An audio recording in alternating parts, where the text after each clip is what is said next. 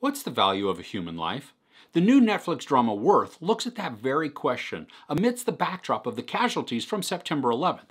It's a tough subject to tackle in a movie, but is it worth checking out?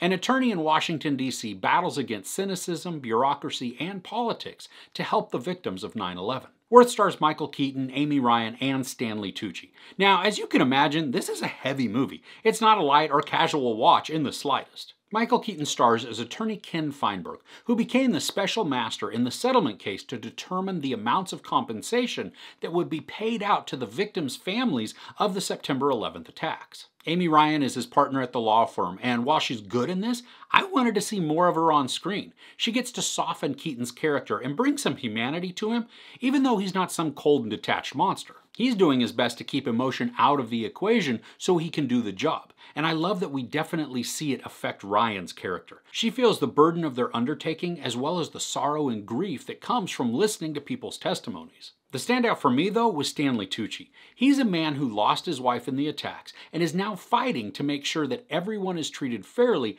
and with dignity in the compensation process. He finds massive problems with the original formula to determine a victim's worth, and his whole drive is to have Keaton correct it. I love that he understands that Keaton's character is not really the bad guy, but he's just doing a job. But I also love their conversations, as he's able to hold Keaton to a higher standard, making him question the job he's doing and if he's truly being impartial as he believes. And there are powerful interactions that take place through the 2-hour movie. Sometimes portions do drag as we watch montages play out or our characters sit in contemplative moods, but it doesn't really take too much away from the weight of the story. The pace is slower than you might anticipate, even for a drama, and I did wish it moved a bit faster during some portions just to move the narrative along while not sacrificing the heart of the story. There are portions that could be cut or even shortened to get us back to the more pertinent elements faster. This has the potential to frustrate and anger you, and I think that's part of its goal. While I'm not sure how many liberties were taken with this story, the truth that it's based on is still present, and the story is crafted in a way to get under your skin. I found myself shaking my head and even talking at the TV a few times because what seemed so obvious to me as the right thing to do sometimes evaded what the characters were thinking. The formulas are appalling, but I also understand the flawed logic that was used to determine them. This really is a human story driven by character accounts. As Ryan and some of the other attorneys conduct family interviews, the content is heartbreaking. I wondered multiple times if I were actually watching some of the real families portray themselves because the emotion was so raw and powerful. It's hard not to tear up while hearing the stories. They are very impactful. While I was familiar with the September 11th Victim Compensation Fund, I was unaware of many details and also what all went into crafting it, and even the larger government motive behind it. So for me, this was eye-opening. As the story moves towards its climax, there is a large growing sense of urgency. There's a time limit the attorneys are up against as well as an opt-in number.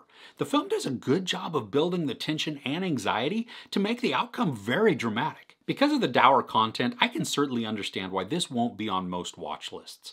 The story is touching and handled in a way that brings light to the topic rather than overly congratulating or condemning the attorneys for what they did. The real reason, though, to watch this, if you do decide to check it out, is for the interactions between Stanley Tucci and Michael Keaton.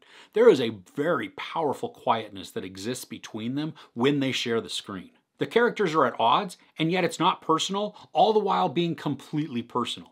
Their conversations and the deliveries are spectacular to watch as two very accomplished actors use their restraint to craft dynamic and compelling exchanges. Overall, Worth is a touching, if not slightly depressing drama that is carried by amazing performances from Keaton, Ryan, and Tucci. The story content has the potential to put us in the bell jar and leave us very saddened, but the humanity that is discovered and expressed, especially in the final act, help to pull the narrative out of the mire and leave us in a slightly more positive and hopeful state than the trajectory led us to believe. While I really enjoyed the performances and the story is compelling, this isn't something I ever see myself revisiting. The content is just too heavy, even though it is interesting. There's no sex or nudity, some profanity, and descriptions of horrible violence.